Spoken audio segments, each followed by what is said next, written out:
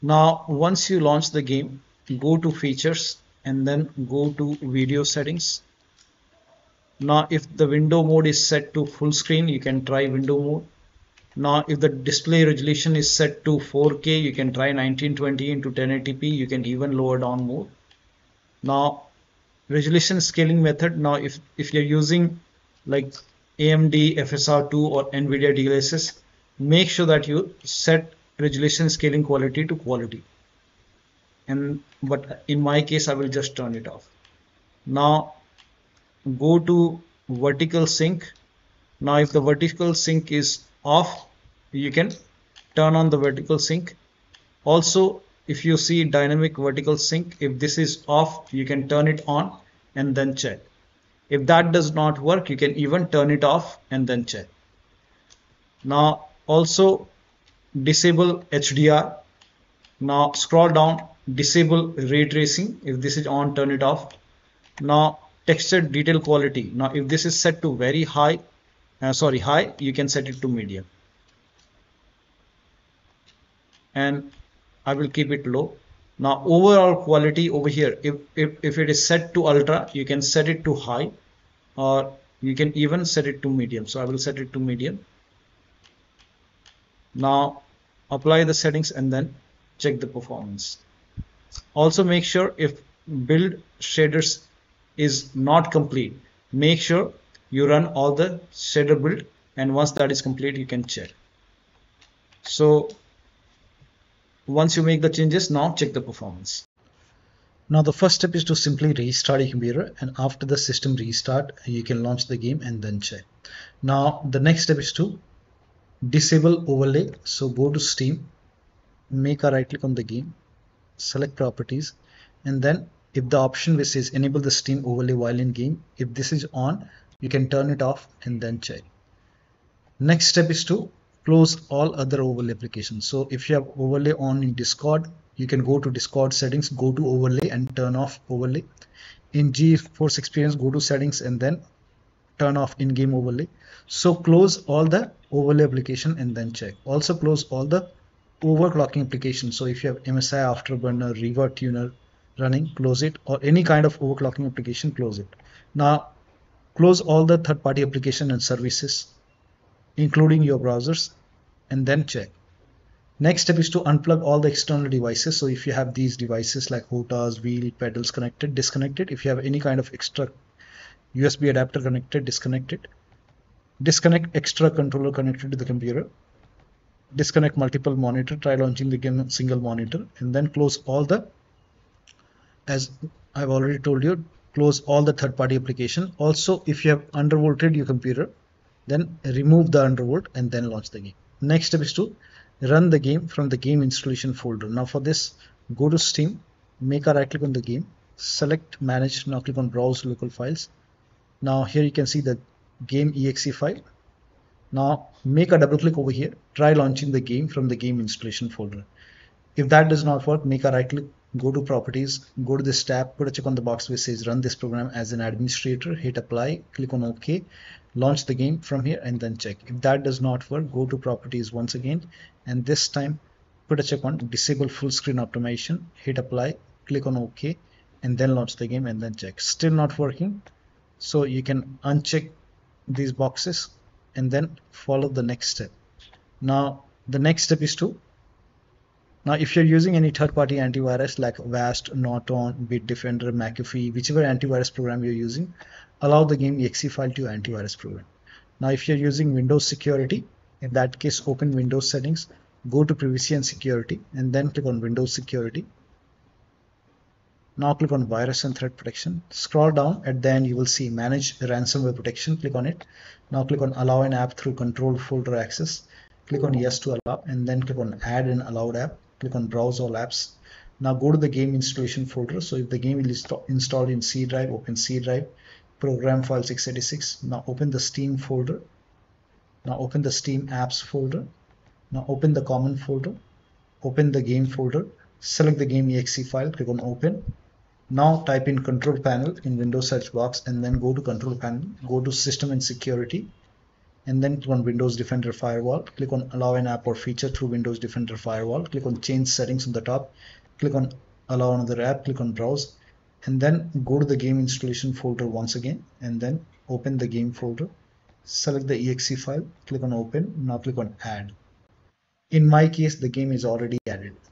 So once the game is added over here, now you can launch the game and then check. Now the next step is to change the refresh rate to 60, or you can set the refresh rate as per your monitor in video settings. Now for this, to access video settings, you can open File Explorer on the computer and then go to this PC and then open C drive. Now open users folder.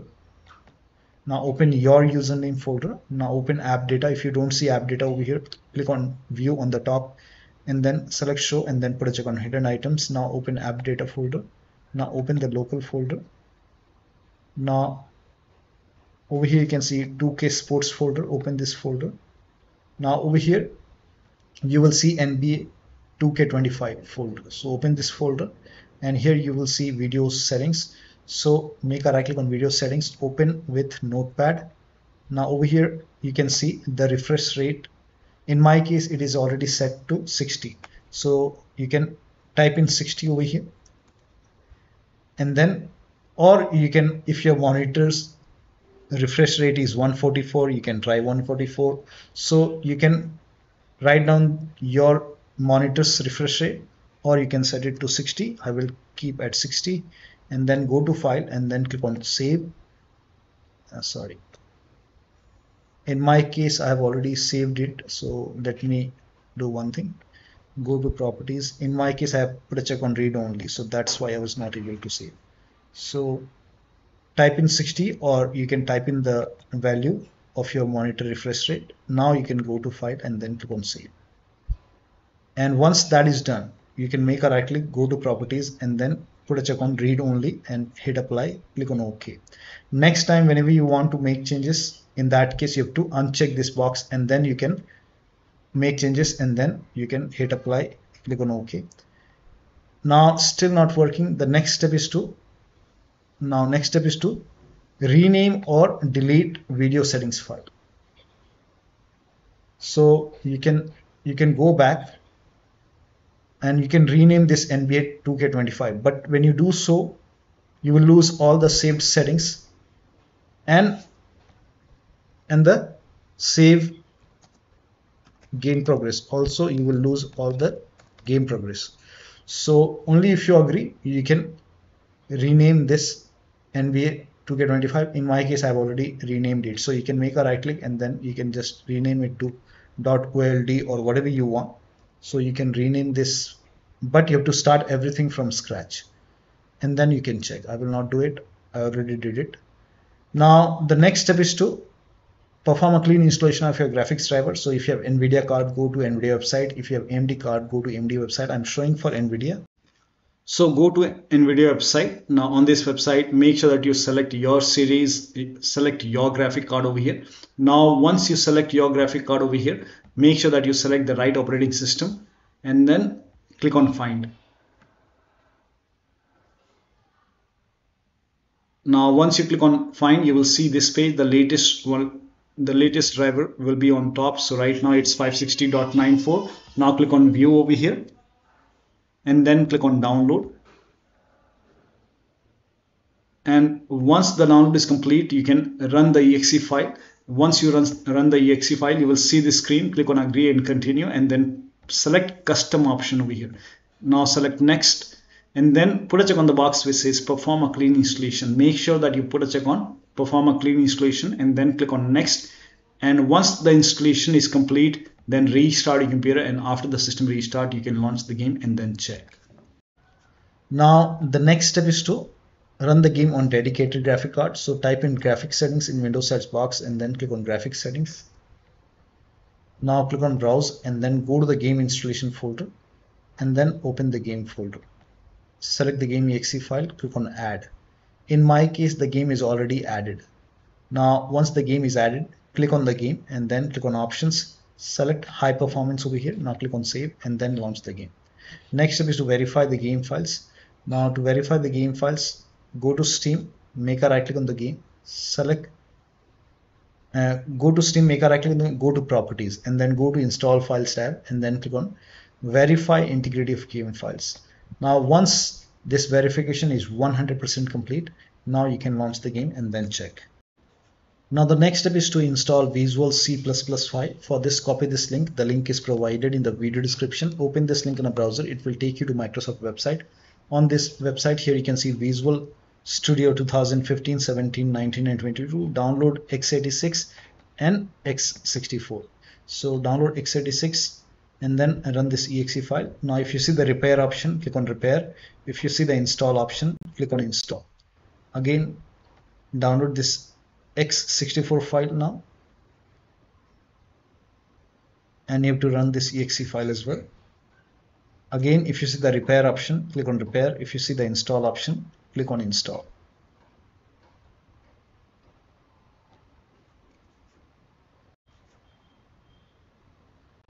Click on yes to allow and let the repair complete. Now once both are installed, you will see a restart option. So you have to restart your computer after the installation, and after the system restart, you can launch the game and then check. Next step is to update Windows to the latest version. This is important. So open Windows settings, go to update and security or Windows update, and then go and check for update. Once all the updates are installed over here, restart your computer, and after the system restart, you can launch the game and then check. Now the next step is to increase the virtual memory. So to increase the virtual memory, type in View Advanced System Settings in Windows search box, and then click on View Advanced System Settings, and then click on the first settings, and then go to Advanced tab, and then click on Change over here, and then select the drive. So uncheck the box which says automatically manage paging file size for all drives. Uncheck this box and select the drive where the game is installed. So select the drive, and then once you select the right drive, now put a check on custom size, and for initial size it's 1.5 into total RAM. So you can check the total RAM in Windows settings. You can go to system and then go to about, and total RAM in my case is 16 GB. So you can calculate accordingly. In my case it's 16 GB, so I will calculate as per 16 GB. So, and first of all we have to convert 16 GB into megabyte. So we will open calculator. So type in calculator in run box and then click on OK, and over here it's 1.5 into total RAM. Total RAM in my case it's 16 GB. So 116 into 1024 is actually 1 GB is equal to 1024 megabyte. So 16 GB in megabyte will be 16384 into 1.5 into total RAM. This is my total RAM in megabyte. Now 1.5 into total RAM, that is into 1.5. So in my case initial size is 24576 and maximum size is 3 into total RAM. Now total RAM in my case that is 16 GB. I have 16 GB of RAM. So 16 into 1024, I have converted this in megabyte. Now that is 3 into total RAM. So total RAM is this much into 3, that is 49152.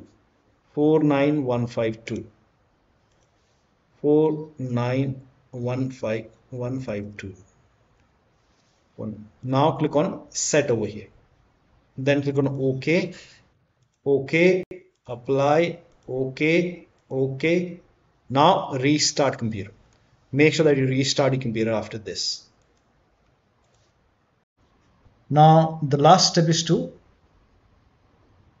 and now before that you have to update your system BIOS. So go to your system manufacturer website, select your model number, select your computer, and then update the system BIOS. Now, in case of laptop, make sure battery on your computer is more than 10% and the AC adapter, the charger, is connected to the computer. And during the BIOS update, your system will restart. Do not unplug the power cable when it's updating the system BIOS. After the BIOS update, log into the computer and then launch the game. The last step is to uninstall and reinstall the game to different drive. So if nothing is working, you can make a right click on the game, select properties, select manage, and then click on uninstall.